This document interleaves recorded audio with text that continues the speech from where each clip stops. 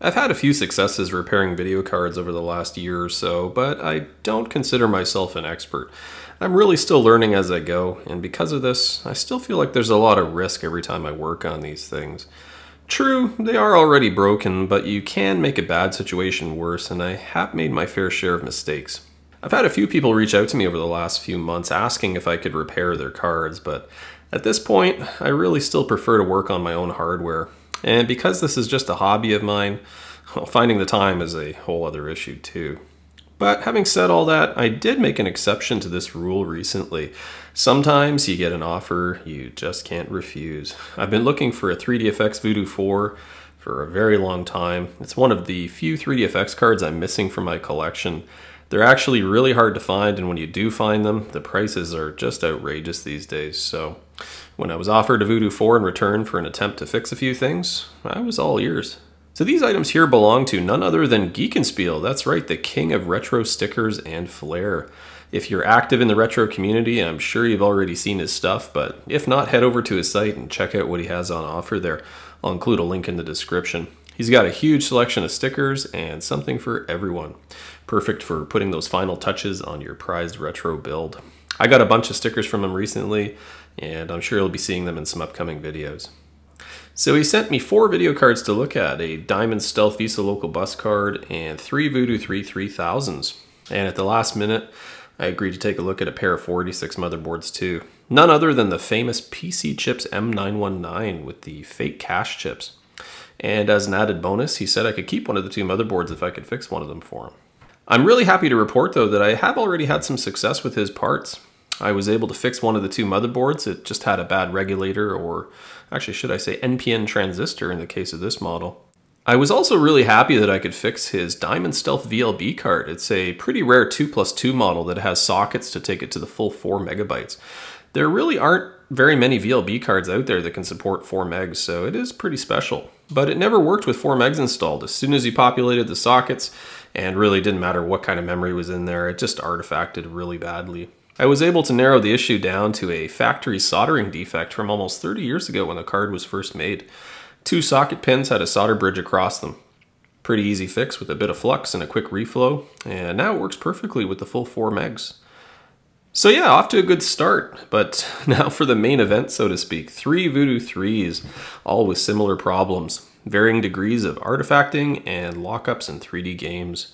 It's kind of funny to have a trio of 3000s in front of me again. A few months ago I bought 3 dead cards and I was able to repair them. But in that case, 2 of them just had VBIOS issues, and the other, well, it might have just been dirt. But this time I doubt it's going to be quite so simple. And I'm not going to lie, I'm not totally confident I'm going to be able to repair all 3 here, but I'll definitely try my best.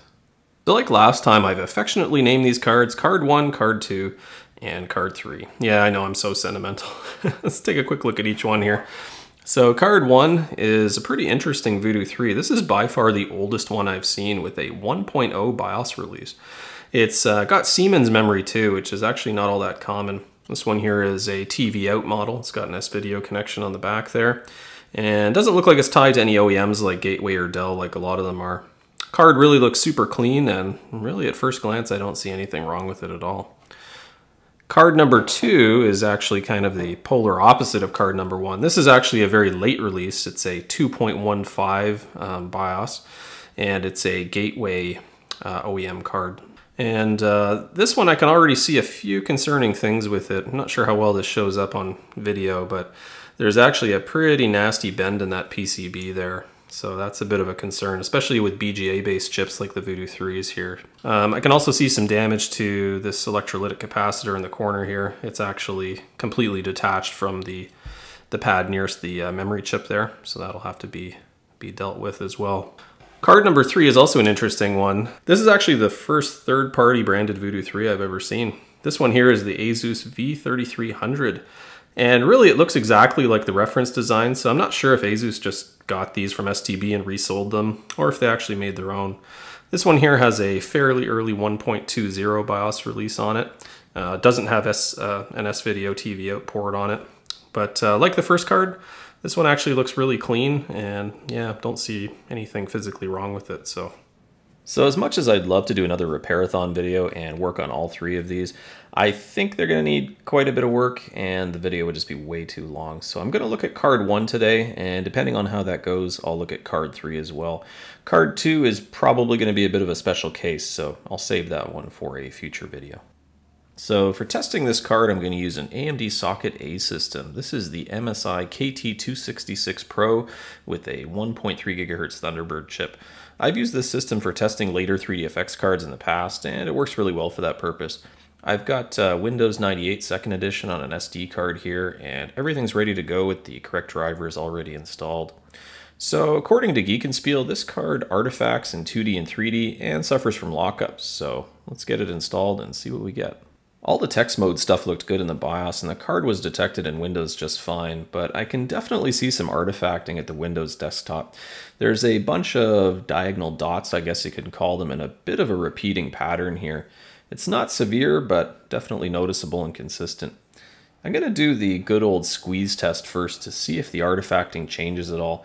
This is a great way to identify flaky solder joints and BGA issues. So I'm squeezing both the core and each individual memory chip. Obviously, make sure you're well grounded before trying something like this. But yeah, didn't change anything at all with the artifacting. So I think it's time to launch a 3D game. Let's give GLquake a try. Yeah, it's alive enough to display the logo, but it completely locked up the system. You can see the console window was just starting to lift up to display the game before it crashed. So I did try this several times, and it was very consistently crashing every single time. So this is really looking like a memory problem so far, but there's one more test I want to try. I'm going to use the 3dfx overclocking utility to underclock the card as far as it'll go, from 166 MHz down to 100 MHz. Remember, the core and memory clock speed is linked on the Voodoo 3, so it will be reducing both. But the reason I want to try this is because flaky or failing memory will usually improve somewhat when the frequency is reduced. It basically takes some of the strain off the memory. If it's a broken trace or a bad passive on the memory bus or something like that, it's not really likely to improve at the lower frequency. So just another useful data point to have. So after rebooting, I can definitely see an improvement. The dot artifacts are still there, but if you remember before, there were a lot more at the higher frequency. So let's try GLquake again and see if we get any further. Yes, indeed. Well, kind of. It's pretty short-lived, but I'd say that's way better than before. All right, so let's talk strategy here. So artifacting and instability like this, it's almost always something related to video memory. Not necessarily the chips themselves, although that is often the case, but could be trace damage, bad solder joints, or even a faulty SMD component on the memory bus. All these things definitely should be checked before going to the trouble of swapping out chips. Another big variable to consider is the Voodoo 3 Avenger chip itself. BGA chips like this can suffer from solder ball detachment or cracks, and some of these will connect to the memory bus. But I'm feeling pretty good about this being a bad memory chip because none of the squeeze tests I did had any effect. And the fact that underclocking the card improved the artifacting and stability, I think, is another good sign.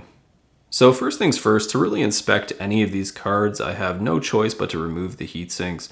And to be perfectly honest, I don't like touching these if I don't have to, because removing them can be very risky. Some amount of pressure is needed to get these off, and if your BGA connectivity is already flaky, you can completely kill the card. Even though 3dfx uses these nice metal spring-loaded clips, they obviously didn't trust them enough because all Voodoo 3 3000s have some kind of adhesive holding the heatsink on. Removing these clips is not enough to get it off. If you're lucky, it's got an adhesive thermal pad. Those aren't too bad to get off, but if you're unlucky, it'll be glued on with some really nasty epoxy-like stuff. Thankfully, all of Geek and Spiel's cards use these metallic adhesive thermal pads. And yeah, they're kind of interesting. It's almost like a thick piece of aluminum foil with an adhesive layer on each side. I've heard of a lot of different techniques for getting these off, including freezing the card or using a heat gun to soften up the adhesive. I know that the freezing method does work for glued on ones, but nothing really extreme is needed for the ones with the thermal pads like these.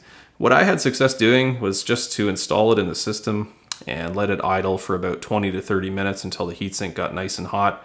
Then I was able to just gently pry it off with a small flathead screwdriver. But the way you pry it off is obviously very important. You absolutely have to make sure you protect the substrate part of the chip as you pry, because the sharp edge of a screwdriver will gouge into it. And if you do that, you're gonna have a really bad day. But while it's still hot, you should feel it start to detach with just a very small amount of pressure. And you'll probably have to repeat this a few times around the chip in different spots until it finally lets go. But yeah, check out that old school 3dfx logo. I've never seen one like that on a Voodoo 3. But yeah, now that the heatsink's off, I can thoroughly inspect it and check all the memory pins for good contact and just make sure that there's nothing I'm missing before I start replacing these chips. So not surprisingly, everything looks just fine. All the memory chips seem well attached, and all of the passive resistors and resistor networks around the memory and Avenger chip are good. I don't see any PCB damage whatsoever, so yeah, I think chances are one or more of the SDRAM chips are probably bad on this thing. So that's the direction we're gonna go. The Voodoo 3 uses 50-pin TSOP SDRAM in a 512K by 2 banks by 16-bit configuration. That's a bit of a mouthful. But basically, total of 2 megabytes per chip, and there's 8 chips on the card. The 3000 has a clock frequency of 166 megahertz, so it needs at least 6 nanosecond or 166 megahertz rated SDRAM, and this is what comes with it from the factory. But after doing some digging online, I was happy to discover that there's still some manufacturers making compatible memory for these. One of them being Winbond, which is a reputable company with a long history. And as an added bonus, they have both 6 nanosecond and 5 nanosecond memory available. Both are the same price at only $2 per chip, so obviously I bought the 5 nanosecond stuff, which should be good for up to 200 megahertz. I got these chips here from Mouser, and I picked up some extras too, because yeah, you really never know just how long they're going to be available for. So yeah, unless one chip is way hotter or colder than the rest, I don't really have a reliable way to figure out which is bad. But I'd love to hear from you in the comments if you have any methods for identifying problematic chips. The 4 at the top of the card do get a few degrees warmer than the others, probably because they're a bit closer to the Avenger chip. Hey, at least it's something to go on, so I'll definitely start up there. But yeah, sadly, it's going to be a bit of a game of chance. And because it's been a while and I would really like to know which chip is bad, I'm going to replace them one at a time. It's also way easier for me to troubleshoot if something goes wrong. But anyway, let's get started. So I just picked a random chip at the top of the card to start with. I'm going to be using hot air to remove these, so I like to put Kapton tape on nearby passives just to prevent them from being disturbed. I'm going to put a generous amount of flux on all the pins here as well to help with the solder flow. My hot air station is an 858D, which is a very popular model that's a pretty good price. I'm going to be using a temperature of 390 degrees Celsius or 734 degrees Fahrenheit. It's hard to see exactly what I'm doing in the video, but I am not applying any upward pressure or prying at the chip at all here. I'm just very gently pushing the knife blade forward under the chip. So when the solder melts and the chip lets go, it'll start to slide underneath, and I know it's safe to lift it up.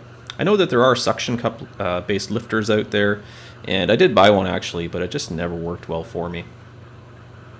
And there it is. Looks like it came off pretty cleanly. By the way, I do this out in my garage with the door open and an exhaust fan close to the card because of all the smoke and fumes. Always important to have good ventilation when you're working with hot air or soldering. All the soldering work I'm going to do today will be at a temperature of 400 degrees Celsius or 750 Fahrenheit. I'm going to be using a fairly fine point conical tip at 0.5 millimeters. I believe it's the Hakko T18B if I'm not mistaken. I find it's a great all-purpose size that conducts heat really well. Some of the finer tips need a higher temperature to work properly, and I have had some issues with the 0.2 millimeter one I have because of this. So I just stick with this one, and it works really well for most of what I need to do. So with the chip off, it's now time to get the pads all cleaned up. I'm just adding some more flux here, and I'm going to use some copper wick to get all the old solder off. By the way, using good quality wick can make a huge difference. I really like MG Chemical's Super Wick. Really good stuff, and after you try it, you'll never want to go back to the cheap stuff again, that's for sure. Once I got all the old solder off, I gave the area a good cleaning with some isopropyl alcohol, which is always very important, and now it's time to get the new chip on. I'm just adding some fresh flux to the pads, and then I get to go through the very fun task of aligning the pins just right. It can be pretty frustrating at times, but once you get it tacked down on the 2 opposing corners, it won't move anymore. I have tried to do some drag soldering in the past, but I'm not 100% comfortable with the technique yet, so I prefer to just go along with a tiny bit of solder on the iron and just dab at the pins one at a time until they're all done. It's definitely not the fastest way to do this, but it's one way I'm comfortable with, so I'll just stick with it for now. I find that keeping the iron tip as clean as possible and loading it with just a tiny amount of solder works best. I like to go over each pin twice too, just to make sure that it's flowed really well and that the joint is nicely shaped. Can usually do about 5 or 6 pins at a time this way, but if I add too much solder, it really just creates more solder bridges, which I'd like to avoid. Thankfully, these chips are only 25 pins per side, so it wasn't too bad. And considering it's been a while since I've done this, I think it turned out pretty good. On my first try, there was just one pin that was a bit flaky, but it was an easy fix. It's always a good idea to inspect everything again after getting the flux cleaned up. It can save you some frustration later on. I think the final product looks pretty good. Time to test the card out. And yeah, to be honest, with a 1 in 8 chance of finding the bad chip, I don't really expect it to be fixed. But what I am most interested in is whether the Winbond replacements are compatible, as they should be, and at the very least that the card isn't any more broken than it was before. And yep, as expected, it wasn't the one, but on a positive note, the card is the exact same level of broken, so gonna stick with the plan and continue on. I stuck with the top row and the second and third chips went without a hitch, but sadly the artifacting was unchanged.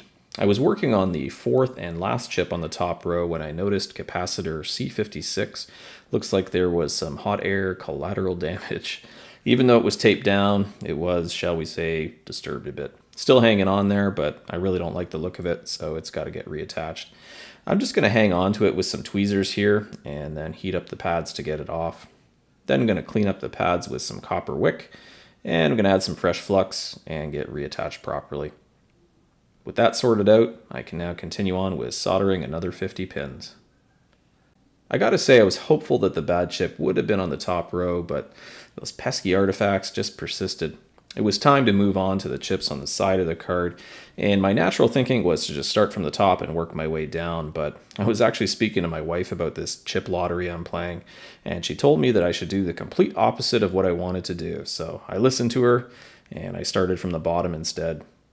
Since I was planning to recap the card anyway, I removed the electrolytic capacitor that was in front of the chip just to get it out of the way. Alright, so I've got the fifth chip replaced, card cleaned up, put back in. Let's see what happens. This is always quite nerve-wracking because the Windows loading screen and the text-based stuff always looks fine. Gotta wait till I get to the Windows desktop here. Oh! It's gone! No way. All of the diagonal dots are gone. That is awesome. I think that might have been the one, the fifth chip. I gotta say, that feeling never gets old. That is so awesome. Okay, let's launch Jailquake. That's really the true test here. Crashed right away last time. Yeah, I don't see the red dots that were going up and down the screen there at the logo. Oh yeah.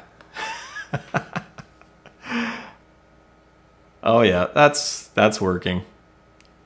Fantastic. I don't see any anomalies at all. Nice and smooth. Oh, that's so exciting. Yep, that must be the one. By the way, if you do see some flickering in the HUD down at the bottom, that's an issue with the mini GL version that I have installed for Jailquake. Just ignore that. Everything else on the screen looks great. Anyway, I don't want to speak too soon. I do have to put it through some more rigorous stability testing. I'll probably launch Quake 3 or Unreal Tournament or something a little more demanding and see what happens. But yeah, it got through the first demo here. That looks good. So the next question, of course, is I did 5 chips, and they're all 200 megahertz rated. 3 more are left on the card that are 166 megahertz rated. If it was me, I'd definitely change those out for 200 megahertz rated chips too, but I'll definitely check with Geekenspiel and see what he wants to do. I'm pretty sure he'll want to change those 3 out as well. But I do want to give him the chance, since, or the choice, I should say, because, you know, there is some risk associated with replacing these. You know, things can go wrong. You could lift a pad or something like that. So now that it's working, I definitely want to give him the choice. Alright, so I had a chance to talk to Geekenspiel, and as expected, he'd like to go all the way with this card and get the remaining 3 chips replaced. And really, I would have done the same thing, especially with only 3 left on there. I think it only makes sense. I'm not really sure how much overclocking headroom will be on tap with this really early revision Avenger core, but I gotta believe that the 166 MHz rated SDRAM must be holding it back to some degree. So before I swap these out, I will do some overclocking, run some benchmarks, and see just how far it can go like this, and then compare it again once I'm finished with the replacements. I'm going to do a couple of other things too to this card as well. I'm going to get all of the electrolytic caps replaced with some good quality Panasonic FK series ones. And I'm going to get the BIOS updated to the latest release too. So yeah, even though it's fixed, everything I do now is only going to make it better than before, which is quite exciting. It's really cool when you see something go from the broken pile to a fully functional card to one that's even better than your average 3000. You gotta love it. So after making sure the card was stable, I slowly notched up the frequency until I got to 177 megahertz. Anything beyond that, and I started to see some instability and general weirdness happening. So not quite Voodoo 3 3500 speeds, but really not bad either when you consider there's still 166 megahertz rated memory on there. But the big question, of course, will be if the core can stretch its legs further when the memory limitations have been removed.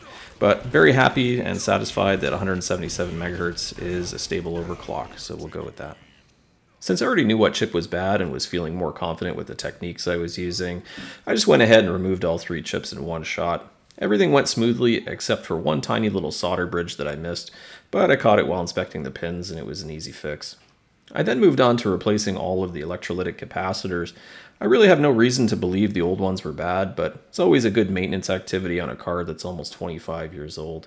I'm not going to get into capacitor replacement today, but be sure to check out my other Voodoo 3 repairathon video for a more detailed look at the method I like to use for these. You'll find a link to that video in the description below. And with all the hardware bits out of the way, the final touch is to get the BIOS updated to the latest version, from 1.0 all the way up to 2.15.12. And after all that hard work, I was happy to see that the card could go way past the previous ceiling of 177 megahertz, all the way up to 191 megahertz. And really that's with 100% stability too. It can still complete benchmarks a little bit further than that, but that's sort of the safe maximum that I decided to settle with. I wasn't originally planning to include the repair of card 3 in this video, but because the problem and solution are going to be pretty much exactly the same as card 1, I think it only makes sense. Card 3 had some persistent artifacting at the Windows desktop, not diagonal dots, but something that looks like a band of colorful interference across the top of the screen, as well as a few patchy spots. And like card 1, the squeeze test didn't change anything at all. Jailquake was definitely more stable with card 3 compared to card 1, but I could see patches of blue artifacting flashing up on the screen, and the game does eventually crash. Underclocking the card does improve the artifacting and stability too, so that's another good data point to have.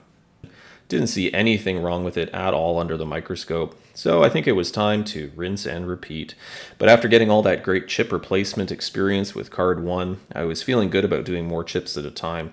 I started with the 3 chips on the right hand side. They all came off cleanly, but to my surprise, I found this really bizarre looking spicy pillow on the bottom of one of the SDRAM chips.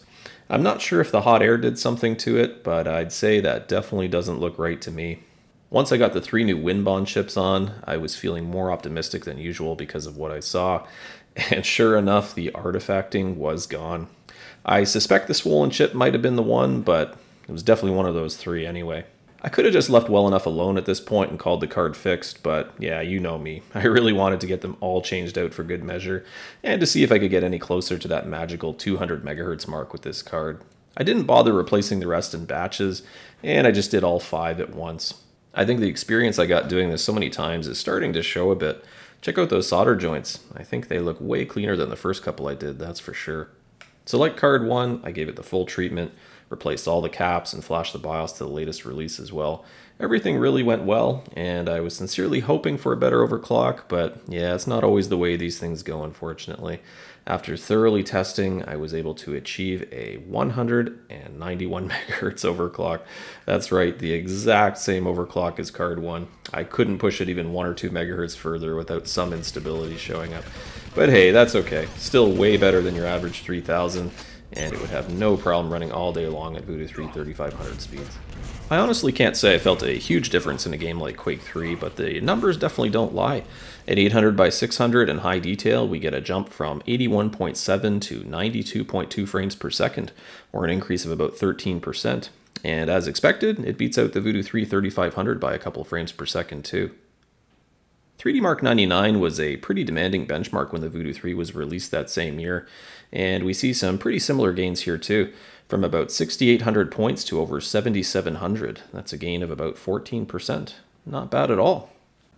Well, I gotta say it was super satisfying to get these cards fixed, and not only fixed really, but enhanced to a state better than before. Not gonna lie, it was a lot of work, but it was totally worth it in the end. Great learning experience as always, and I feel like I'm a lot more confident with memory chip replacement now too, which is not too surprising. That was a lot of chips. But amazingly, this is the 7th and 8th 3dfx card that I've repaired, which is just really hard to believe. But I was talking to Geek and Spiel a few times throughout the repairs, and I mentioned to him that I'd love to be able to leave my signature, so to speak, on some of the items that I've worked on. And he was more than happy to help me out. He designed and printed these awesome stickers for me to use for that purpose. Check out that Mega Man inspired logo. I really love it. But one of them has a nice metallic backing on it, and the other a plain white backing. So be seeing some of these around, I'm sure. And he also did a couple of other cool stickers for me too, including this fan sticker that provides some pretty big boosts in cooling performance. But I'm really thrilled that I was able to fix his 2 Voodoo 3s here, and that I'm able to proudly display his sticker on the back of them. So thanks again, Geek and Spiel. Really appreciate it. But hey, not quite done yet. Card 2 is still sitting here broken in need of some TLC, so hopefully I'll have some success with it in the coming days and weeks. So stay tuned for some more. By the way, I know I've been doing a lot of repair videos these last few months, so I'm probably going to try and take a break from them for a little bit and work on a few retro hardware reviews and retrospectives, but let me know what you think in the comments below. Do you enjoy the repair stuff, or would you rather see more of a balance with the other types of content? But thanks for watching, everyone, and please don't forget to like and subscribe if you'd like to see some more retro PC content like this. And as always, be sure to check the description below for some useful links and additional information. Thanks again.